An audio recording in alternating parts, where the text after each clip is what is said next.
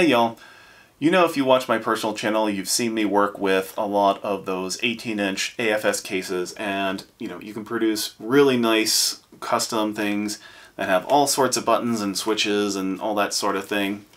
But while they're great to play on at home, the thought of going on the road with them is just painful. Well, SGF Devices must have heard my plea because they first sent over their Bridget, the GP2040 based Flatbox controller, and they said, you know, that's not enough Flatbox goodness, so we're going to send you over our Zappa unit, which is based on the Brook Fusion. So we're going to put these guys through their paces and tell you, hey, are these great controllers for on the road, or should you look for something else? Let's go into first impressions, and first let's talk about the Bridget. Now, I've already mentioned, and let's get this out of the way, these are 3D printed flat boxes, and some of you're thinking, oh, it's 3D printed, oh, it'll be bad, oh, I don't like it, I want wood, I want metal, I want acrylic. And before you click off the video because you're enraged that we dared to color something different, give this a try, because there's a lot about this I love. Now, yes, it is 3D printed, but just, as a stress test, and I usually do this with everybody, I'm giving it some good pressure here, but I'm not getting any warping, deformation, anything like that. This is a solidly built little box. I'm really enjoying it. And something I'm really liking about it, that for those of you who are into acrylic, you know the pain. First of all, it has just this subtle texturing that feels really great to touch. And when if I go to hold it, I can do this, and I feel like I have a decent grip. Whereas with acrylic, it might have some slippage. I just have to squeeze it that much harder, but with this, it just feels like I don't have to. It just feels easy to carry, partially because it's lightweight, but also because, it's got this lovely texture. And something else about this texture, so I'm not leaving behind any fingerprints at all. Yeah, that alone, for you people that are just tired of having to bring along a towel to hide your shame, because you have to clean it every time you play a set, here you go. This texture just prevents all of that. Now, will you have to clean it in time? Of course. Will it be as frequently? No. So if you are just tired of having to clean your stick every single time because it's acrylic or just something that picks up fingerprints, look at this, because nothing. There you go. So another advantage that 3D printing has is that there's all sorts of different colors, and just take a look at their website right here as I'm showing it now. You can see that there's all sorts of options for you, and it's really easy to select what you want. Now in my case, I went with a gray CF carbon fiber. If there's actual carbon fiber mixed into this filament, I don't know. I know there are such things out there, but I have no idea how much of that it actually is there. But I do like the color, so that's really what's most important to me. Now, I went with a red marble for my directional buttons and a white marble for my action buttons. I just like that color scheme, so there we go. And speaking of buttons, let's go ahead and apply one off. There we go. And yeah, so keyboard switch under there. These are linears. They're Chalk V2s. I know previous versions of this use the Chalk V1, so the little button caps are a little bit different. Whether or not you probably can order additional replacement sets, so let's say I decide to change the colors on these at some point, you can probably do that. And I think there's some third-party sellers that do it as well, but just make sure you're getting the Chalk V2 version, because if you get the V1, they're not going to fit. That top cap is totally different, or the stem, sorry. Anyhow, one thing that is nice advantage here with the button layout is, the hitbox left side here is just fine, but these action buttons are laid out a little bit differently than stock hitbox. Stock hitbox will use a noir layout, so this follows more of a curve. These bleed down just a tiny bit, but here you have a Vuelix layout. Now, if you're coming from a fight stick already, it probably has a Vuelix layout. This kind of, well, these first two buttons are down here, well, all these are straight in a row, but they're, you know, a little bit offset. So that's one less thing you have to adjust to if you're going to an all-button controller for the first time. So that can be a definite plus. At first I was kind of like, do we want the traditional? Do we want Vuelix? I think either way can work. Speaking of other buttons, the option buttons. So when I look at this, and these do have some pressure that they need to activate, which is a good thing. I don't feel like you can just accidentally mash onto them and activate them, which is a very nice touch. So you actually kind of have to make deliberate effort to press it. So even if you're mashing these pretty hard, most of the time you're going to be mashing like this, I guess. You're not going to accidentally activate, you know, your options here. Now I do wish these were labeled. It'd be nice if we could print the, you know, this is L3, this is R3, this is start, whatever, into these. But I know GP2040 kind of uses A1, S1, whatever. Even if we were using that notation, it'd be nice just to have something to indicate that, yeah, 6 buttons, you'll eventually memorize it, that's fine. However, it'd just be nice. Up top, USB-C connector. Of course, you know, want to keep this as slim as possible, so use the slimmest USB connector available. On the back, more of that grippy texture. Their logo is printed within, so it's not going anywhere. You're not going to scratch that off. It is using these little rubber feet, so, and these are just glued on. I feel like if we made, and that's kind of being hard with the screw holes where they are, if you could just make flat indentations here to hold these in, maybe that would be a little bit better. They're just kind of glued in on top. Let's see if it's that hard to remove. Yeah, they can come off if you do enough force, but yeah, these guys can be pressed right back on, I think, or I can just super glue it back on, so it's not a huge problem, but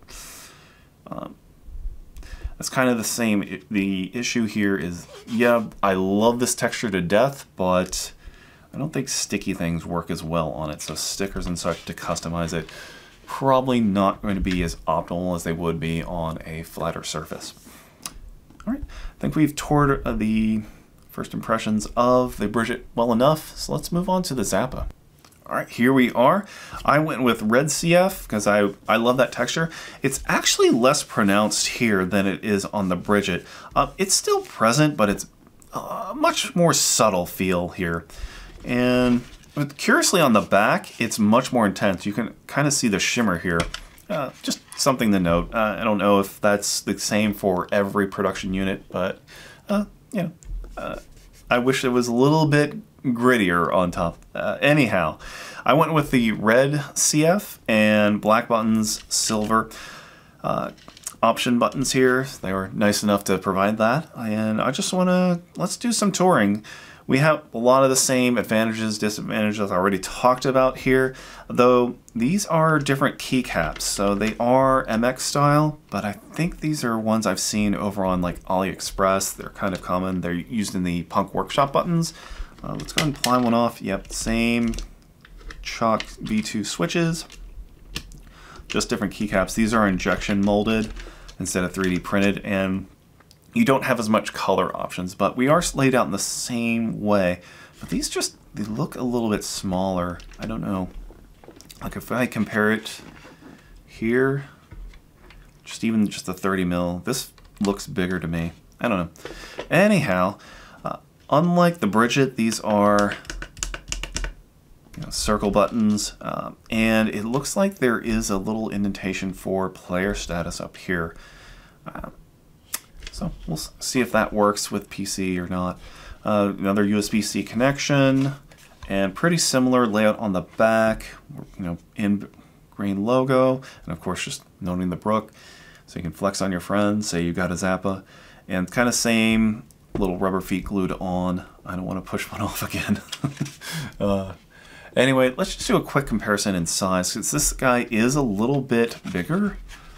I don't think it's not wider, and we'll see this in dimensions, but you can see that, yeah, it does have a little tiny bit more room there, but that's okay. I don't think that's going to be a deal breaker for most anyone. Otherwise, a lot of the same advantages that the Bridget had, but now you just have the advantage of Brook Fusion, so you can play it on about any modern system, which is great. And yeah. Button feel, it feels, just with the different caps, it feels just slightly different, but it's not in a bad way or anything like that. So I'm excited to get these play tested. Let's go ahead and take a look at the internals of the Bridget first. All right, I want to start with getting a little bit more in depth with popping one of these switches and showing you what's under here. It's just a Kale red. You can use a blue or a brown. And yeah, these are hot swappable, so you can pop that out. Just remember how you put it in, and it's really not a problem. Oop, let me not flip it. There we go. All right.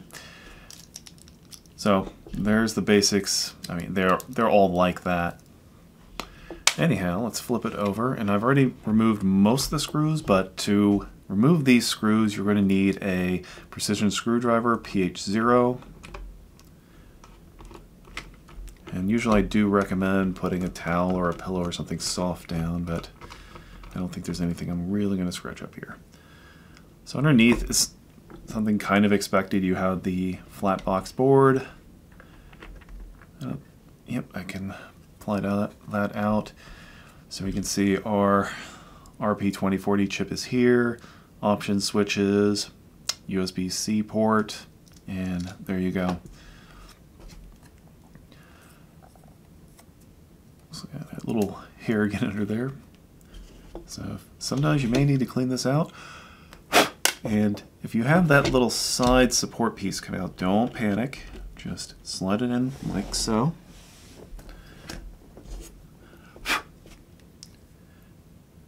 And then make sure like the grippy kind of textured side is on the inside. Should slide in. There you go. Just put it back in like so. Got a little wiggle, make sure you're not on that. If I pick it up, yeah, it should slot in. But the only reason it's not is because the buttons are kind of making contact. So all I'll do to put it back together is kind of sandwich these back in. And because I didn't lose this screw, I can just do the thing. Oh, come on. And there we go. Now I just replace all the other screws and that's it. So let's take a look at the Zappa. Up next we have the Zappa, and taking a look, let's go ahead and pry off one of these caps.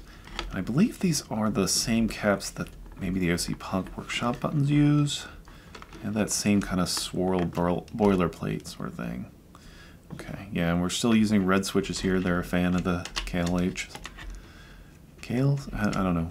So I can just kind of ply one out, and we have a very similar design down here. They're all hot swappable. So again, if you want clicky switches, you get the blues. If you want tactile switches, you want the browns. But other MX switches or even low profile ones are not going to be compatible. So don't even think of using anything else. All right. To put it back, just make sure the cross is aligned with the plus underneath, and you should be good to go. All right, let's go ahead and open her up. I've removed all the screws again, except for this last one, because it's boring to watch me undo a lot of handwork here. Anyway, once you undo all that, just apply off the lid, and we have a very similar design. Same kind of support, almost the same box there, but of course we're going to have a different chip. Now, I cannot pry this off easily, so I believe I'd have to probably take off all the caps. But you can kind of get an idea of what's underneath here. Oh, there we go. Now it wants to cooperate. And this time I was smart, laid down my towel. So here you can see that these are just kind of 3D printed, and they push down onto these switches here. And then our Brook Fusion is directly mounted on there, so there's no need for any screw terminals or anything like that. It's just bonded straight into the underlying board. So right away, it's pretty much the same deal, just a little bit more on the vertical since we're taking up more real estate with that. That's a pretty snug fit, which is nice. USB-C port, and on the back you have much the same. So you can see that we have the hot swap sockets installed already. Otherwise, we're not too exciting.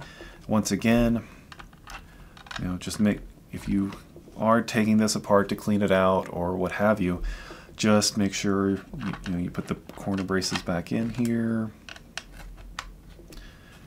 Make sure everything's pressed down, and then place your bottom plate on. And when you are screwing this back together, and I do recommend, as always, that you put your screws in a cup, container, what have you. A tackle box can, one of those kind of sort of containers can work great. And start with the center,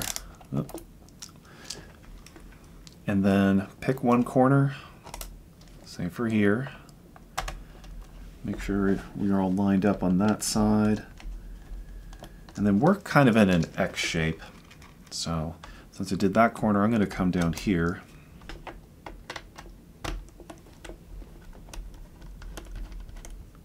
There we go. And then you would just go here, here, and then either one of these. Just finish them all off and you are reassembled. Let's get you guys some measurements on these. So on the Bridget, we're starting off at about 8.5 across, and then just a little bit over 5 inches that way. And of course, as far as height, we're maybe about just shy of about 1/2 inch. So yeah, again, this is very small. Let's take a look at the dimensions of the Zappa. Once again, 8.5 inches across. And we are a little bit taller at about 5.5 inches. And then for height, yep, again, about 1/2 inch. Let's talk about weight. The Bridget weighs a very svelte 9 ounces, so you can actually put this in first class mail. The Zappa comes in at a little bit heavier, just by an ounce, 10.4 ounces. One really cool thing about these guys is that these are small enough to fit inside a tablet sleeve. So I had a few spares, and I can even squeeze in my cable to go with it.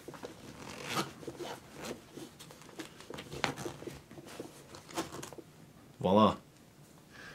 Just to show you the dimensions when you're using a Steam Deck, right now I'm measuring about 10 inches this way and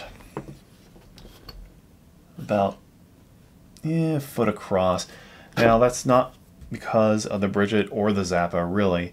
It's, the width of the Steam Deck is really your determining factor here. It's because this is thinner than that. And just to show, same thing here, there you go.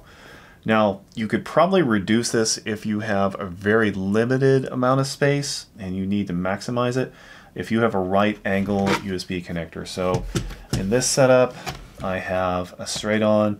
If you have a right angle, you could probably get it closer without mashing the cable like I'm doing here. So there is that.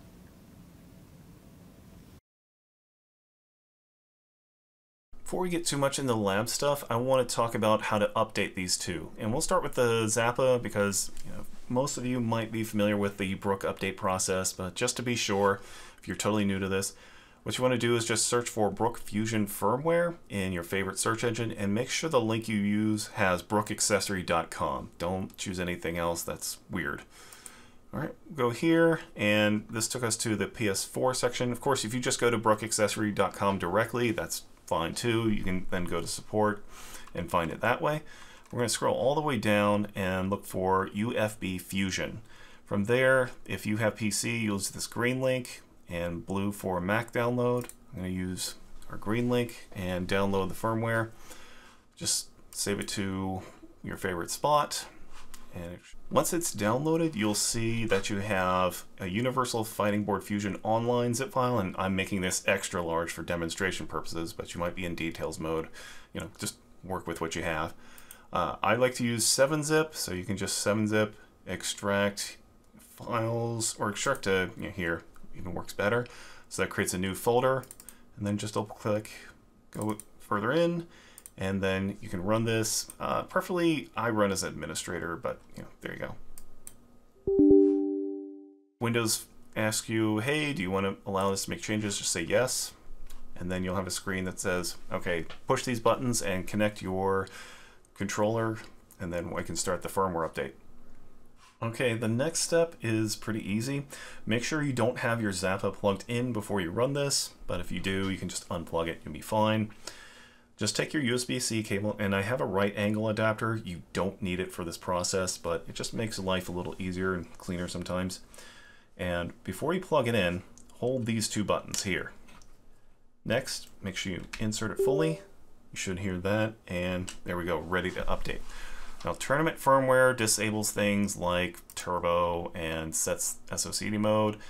I'm just going to use standard,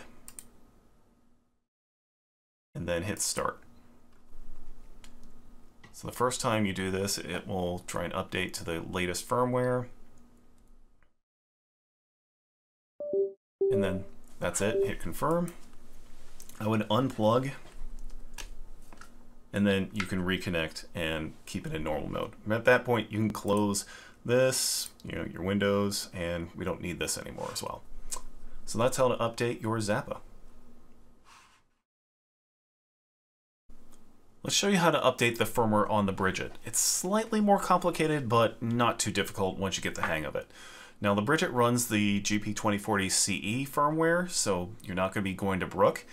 And to get to access this, we want to get into the web config.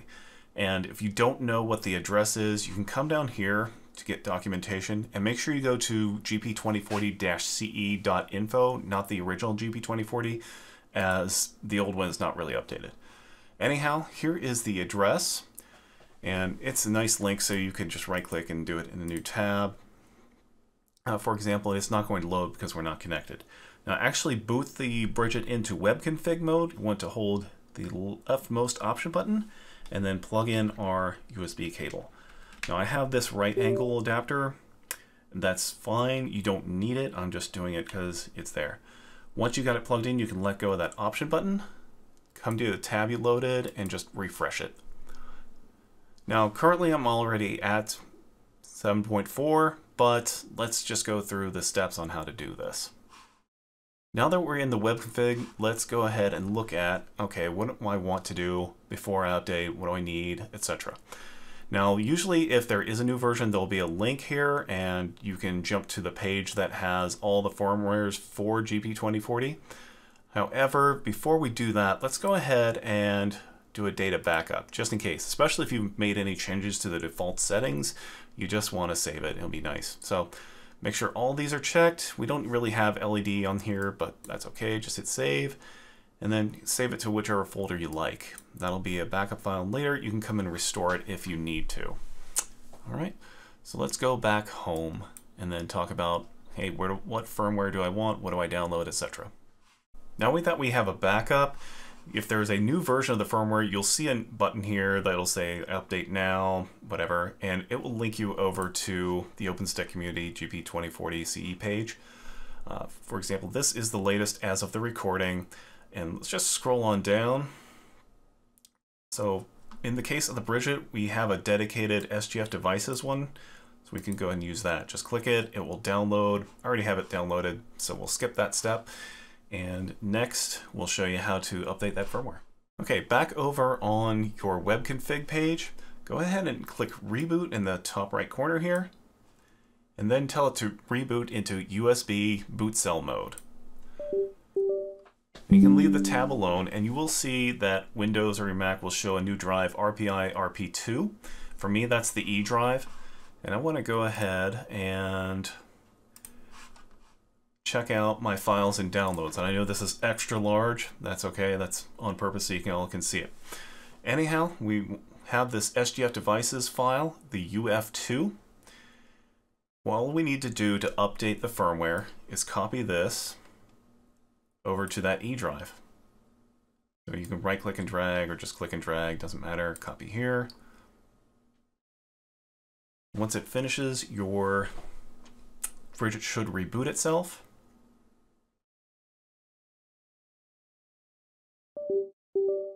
And you'll see that E drive go away. I would wait a couple minutes just to make sure it goes through the cycle, and you may want to unplug and replug. And when you do so, just hold that left button again to get the win config. All right, I've let this settle for a couple minutes now. Let's go ahead and continue the update process. So what I want to do is go ahead and disconnect the USB, and then hold our leftmost option button and reconnect. That'll put us back into web config mode. And just come over to your web browser with the 192.168.7.1 address and refresh. And there we go. You should be at the current firmware. We already were, but this is just for demonstration purposes. What you want to do now is just make sure your settings are there. If not, you have configuration, restoration, hit load, and then go to your downloads folder and stick in that backup. I'm not going to do that now, just don't want to overwrite it, but feel free to go through and look at these settings. Be very careful though, because you can change things here that will make it unable to boot or just screw up all your pins, and that's no fun. So be mindful of that. Probably the most relevant thing you want to check is your SOCD cleaning mode. Now you can set this with a key combination, of course, but while you're here, you might as well check to make sure, hey, if I need to be CPT compliant, I'm going to be set to neutral, but I am lazy and I just like last win on everything. Once you're done here, you can just hit reboot and controller mode. And now you're ready to play. Let's go ahead and do our basic acceptance testing. So, starting with directional pads. Yep, those are working. All right, do some button checks. Those are looking good. Some key combinations. That's looking good. Oops. Called up my Xbox menu there.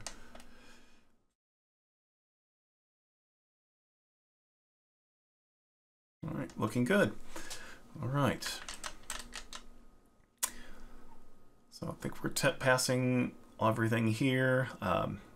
Yeah, I could do some key combinations to change the left stick, right stick, but I'm lazy and not going to do it right now. Let's go take a look at the Zappa. All right, let's do our basic acceptance testing for the Zappa. So left, right, down, up. Let's roll them around. You can almost get a decent circle. Anyway, let's do individual buttons. 3, 4, 1, 2. Okay, good. Let's do some button chords.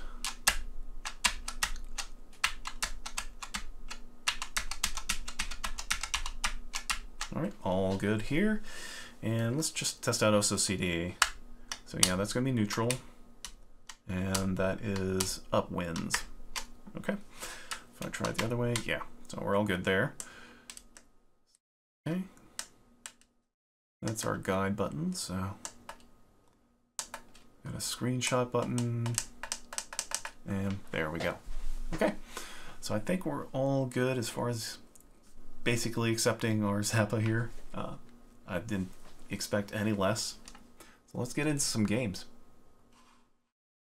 All right, just before we go into the game, I do want to get a little bit of pressure and slide testing done.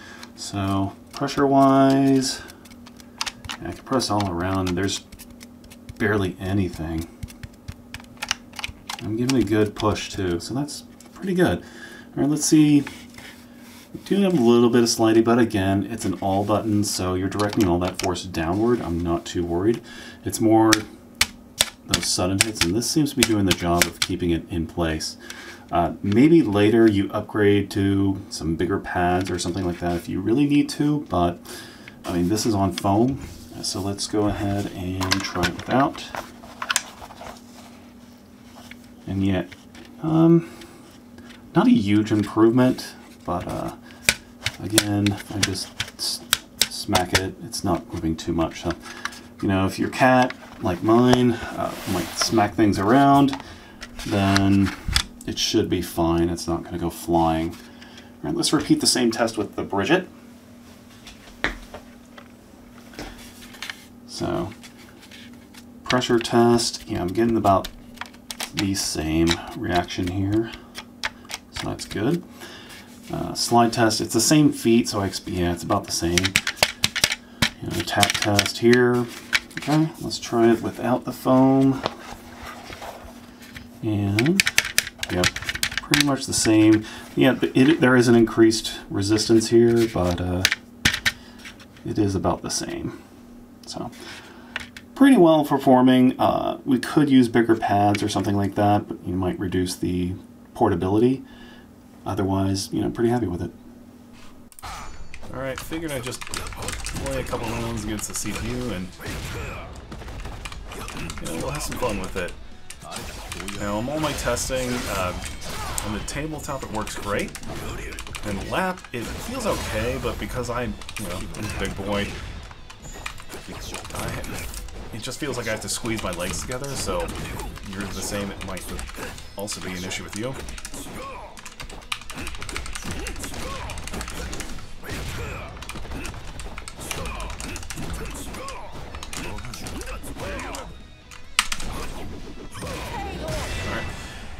It feels buttery smooth. I mean, it is a Brook fusion, so you know you can't really go wrong. Round 2. I already did the slide test, and just during play, you're seeing it's not moving at all. So it's not something I'm worried about with an all button. So this is a lever-based setup. Yeah, I'd be more concerned. All right, let's do some.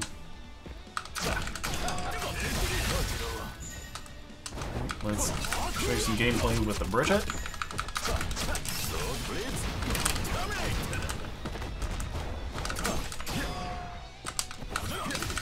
And as expected, GP2040C performs great. Both this and the Zappa, I mean, if I'm making mistakes, it's my fault. Which can be simultaneously satisfying knowing that it's all me. When I screw up, it's all me.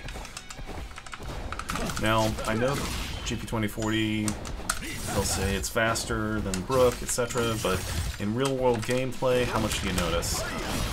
It's really hard for me, I can't tell. If you gave me two Flatboxes, can you identify which is which? I probably could not do it without other trickery.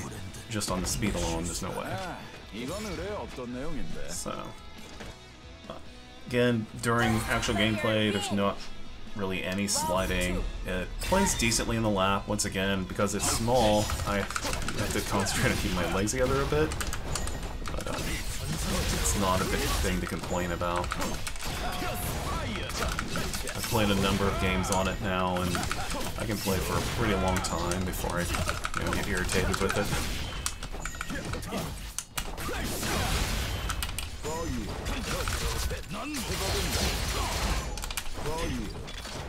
Hold that. Thank you. Alright. Now that we're back from the lab, let's talk about what I liked and what I think we can improve upon for these controllers. I'm going to start with the Bridget, but a lot of the stuff that I note about the Bridget will apply to the Zappa, and where there's differences, of course, I'll make note of that. So first, let's start with the Bridget. Now, for $100, you are getting, I think, an amazing value. You've got an excellent case enclosure and something subcompact you can throw into a little laptop sleeve, throw your cable in, and you're ready to go wherever you want to play games. Now, of course, you might need adapters and such, but that comes later. it's just so easy to take this thing around to your friends, your local game center, wherever you're going to go and want to play. And it's so lightweight, you're not going to notice it in your bag dragging you down like some of my other builds, right? So that is already a great deal. And if you're looking to get into all button controllers, hitboxes, then $100 is an amazing value. Especially considering that so many others cost a lot more, you know, maybe not too much more, but they're not available. So it's kind of like, okay, who has these things that are low cost enough and are actually available so you can buy them and receive them within, you know, not 6 months or worse. If SGF can pull off consistent deliveries, then you've got a winner on your hands, because it seems like everybody else, it just takes so much time for them to come to market or to come, you know, be available. And if you're not in line to snag one, well, tough luck. All right, now that's enough of me gushing again about the case and the compact form factor. I also like that we're using USB-C. I know that seems kind of trivial, but having a reversible connection so you're not fiddling with it is nice, and plus USB-C is rated a lot higher insertion count than other USB types. And of course, I know we're using it because it allows us to have this really slim form factor. Now, specifically to the Bridget, it is using the GP2040 CE firmware, and yeah, it might be considered for advanced users, but you do get a lot of power under the hood there. Case in point, let's say you have a game you're playing on PC and it does not let you remap inputs. And the way it defaults is just painful to use. Well, just go back into the web interface, reassign the buttons the way you like, then that game doesn't matter, right? And you can save it as a profile, toggle to it when you're playing it, and then change back to your normal profile when you're done. It's all possible with GP2040. Yeah, I know with a Brook Wingman you can do some remapping, but it's not as intuitive. And sure, you do have to be careful that you don't, you know, remap yourself out of the interface and have to do some really painful resets, but hey, at least the option is here. Something that I'm a stickler for is documentation, and SGF has been kind enough to provide not only online documentation, but also printed documentation, and another feature which is kind of nice. First of all, you have these printed reference sheets that you can stick to the bottom if you like. So that way, on the Bridget, you know how to change SOCD modes. There's not as much to do on the Zappa, but at least it has a QR code for, you know, you can just click, you can scan it with your phone, and there you go. Also, they do provide printed manuals with each device, which I really appreciate. Sometimes I don't always want to just look online, and boom, there we go. Now, I'm not going to be a nerd enough to bring this with me everywhere, but, you know, at least I have it available. And if, you know, you have no use for it, you just feel like, oh, I'm going to get the online version, just whatever, you can always recycle it, I guess. All right, so what about the Zappa? You know, why would I consider paying an extra $100-some over the Bridget when the Bridget does so many things really well? Obviously, the first and foremost thing really that's going to be on your mind is I want the ultimate in multi-system compatibility, and that comes with the Brook Fusion. You want to play right out of the box with PS5, PS4, Xbox, etc., etc., and so on and so on. And there are so many systems that this thing supports that it's just crazy. So, you know, if you want out-of-the-box compatibility with all of these systems, the Zappa is probably going to be the more economical choice over getting, say, a Bridget plus the FGC adapter, plus the XB2, plus this, plus that, right? And, you know, it's also less hardware to manage. Instead of, okay, I got to make sure I have my Bridget, and I need my adapter, and my USB-C cable, and the sleeve. I just forget it. I bring this, I bring my USB-C cable, and, you know, if I want to throw it in my tablet sleeve, there we go. So it's really kind of a convenience factor, and, you know, do you like Brook firmware? Do you like GP2040? That choice is kind of up to you. All right, we've talked about what I liked. I've gushed enough. What's wrong with them? What can we do better next time, or what's actually unavoidable in the way we're doing things right now? Well, the first thing is customization. Yes, you can get the body color of your choice, and there are many different colors that are all lovely, but you can't obviously put your own artwork on these. Stickers probably not going to hold up well on these because they're not really smooth. They might stand up for a while. I haven't really tested, but with the kind of matte, textured surface, I wouldn't trust it. Now for the Bridget, you can get the case in number of colors. You can get the buttons in all the same number of colors and get them how you like. The Zappa though, you are getting kind of a limited selection of these. I guess I want to call them boilerplate, but that's not right. These kind of stovetop buttons because they have the little swirls in them like the stovetop things. Anyhow, you can get what I have is black. There's a clear, there's blue, and there's red. So maybe there's more options coming, or maybe hopefully in the future we can get some of these options over here if we want. Just saying. But it does limit you a little bit. I don't know if we get printed in a design of your choice. That might be possible. Might be a little extra. Might be something that in the future when you're ordering you can put in a vector graphic and do something to indicate this is what I want built in. But otherwise, yeah, you're not going to be putting in your own artwork layer or anything like that. It's pretty much, okay, what colors do I like? And there you go. Now, could these take painting? Probably. Maybe spray paint would work. Of course, don't get it inside there, but maybe there's some creative things you can do there. I'm sure there's all sorts of options, but the traditional, okay, I'm going to print out artwork and then get it inserted is not really an option here. All right, what else do I have to gripe about? Well, number 2 is, I've said it before, I really would like these option buttons labeled somehow. Just little tiny icons built into the printing, and I know we can do it because, something like this, I just like something to indicate, hey, this is star, this is select, whatever, L3, R3, and so on. So just for my reference, because I'm old, I forget things. Now I know with the GP2040, that might take a different form. I'd say just what the X input equivalents are and go with that. That way, it's just a little thing. And of course, make it optional so that if someone likes the stealth approach like this, hey, great. But if you're like me, I like having it built in, and maybe I should have requested it. I don't know. Up next is, I think these play really well on table, and they can play in the lap. But because they are small, because I'm big, let's just cut to the chase. It does feel a bit small, and I have to keep my legs pretty squeezed together if I want to lap play these, but it's not to say they're totally uncomfortable. I've played many hours already of, say, Street Fighter 6 World Tour or something like that, where I'm just plopping this in my lap and I get along with it just fine.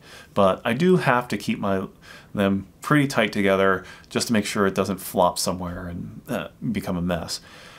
But otherwise, yeah, that's just going to be inherent to the form factor here. Maybe in the future there'll be something like the footsie board that the Snackbox Micro has, so when you do want to play at home, you can just stick that in and you're ready to go. But right now, lap play on its own is just okay. Another thing that's inherent to these is that, yeah, you don't have any room for expansion. So if you wanted turbo, if you wanted a DP LS RS stick switch select, that's really hard to do. Imagine maybe you could have some sort of switch built in to the side that's very small and that would handle that. But there are key combinations that'll let you switch between them. It's just a matter of, hey, you gotta memorize them now. So there is that obvious thing to point out. I know it's kind of unfair to expect that, but there it is. It is something you want to consider when you're going to be paying your money for an all-button controller. Okay, finally, I pointed this out earlier in first impressions, but these rubber feet, Yeah, they are kind of susceptible to coming right off.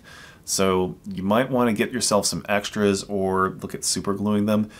I feel like if we added a little smooth spot for them, a little bit recessed in here, if that's possible, and then glued it, it might have more of a chance to stay in place. But gluing them to this textured stuff, it makes it easier to come off. Yeah, you can super glue them right back on. You can get some others and put them on. I normally during play, this is not sliding around a lot, so that's not a concern. But let's say you go to put in here, and you're a little bit rough with it, and it just rubs up against the wrong way, and there you go. You've lost a foot, or it's come off in there again, and it's just annoying. But very minor point. Let's finish out with my usual two questions. Who is this for, and who is this not for? Let's start with the Bridget. And I think the value proposition here is pretty obvious. $100 gets you into the world of all-button controllers with something that's subcompact, so easy to travel with.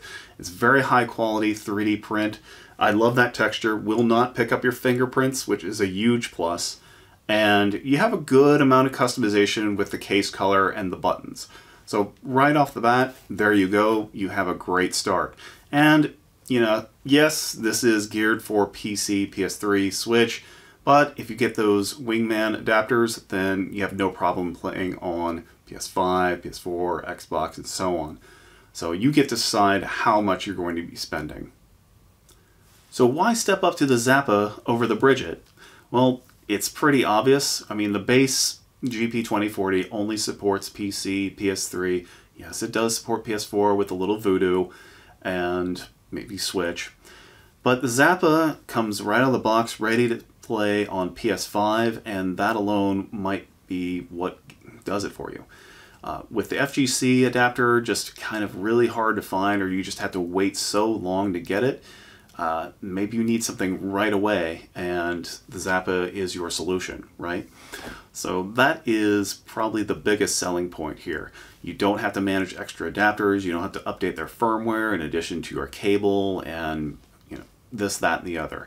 It's just there all in one. You grab it, you grab your cable, you grab, you know, whatever you're going to hold it in, and you're off to the races. So there is that argument to be made that simplicity is its own virtue, right? So there's a prime reason why you would consider the Zappa over the Bridget. The last group of people that, you know, might think about passing on these guys are, I would say, is my 2019 self. That's the one who wanted to build a box that had everything in it. You know, it has to play on old systems, it has to play on new systems, it has to have controls for changing the directional pad, or, you know, left stick, right stick. It has to have lighting switches, it has to have status. You know, you get the picture, right? Everything has to have a switch or control or something to do it, and it has to be do it yourself. And I get that.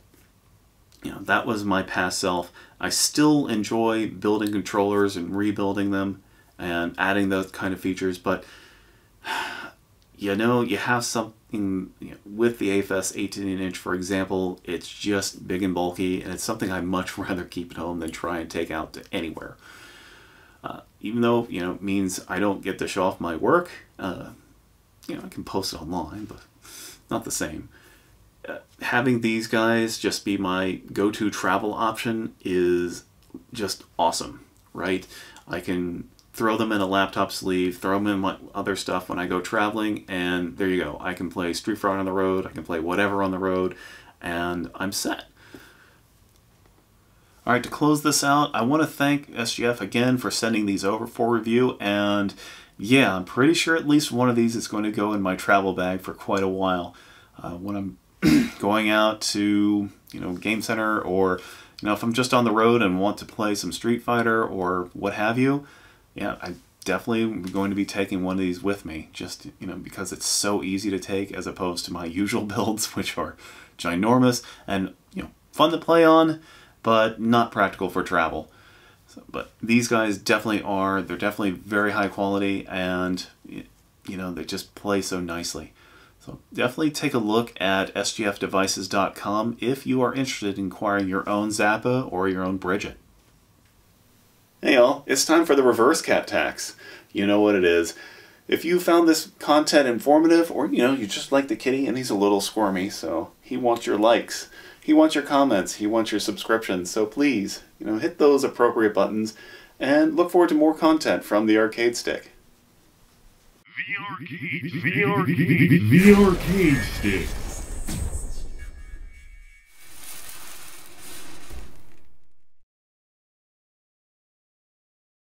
I like that it has this nice grippy texture.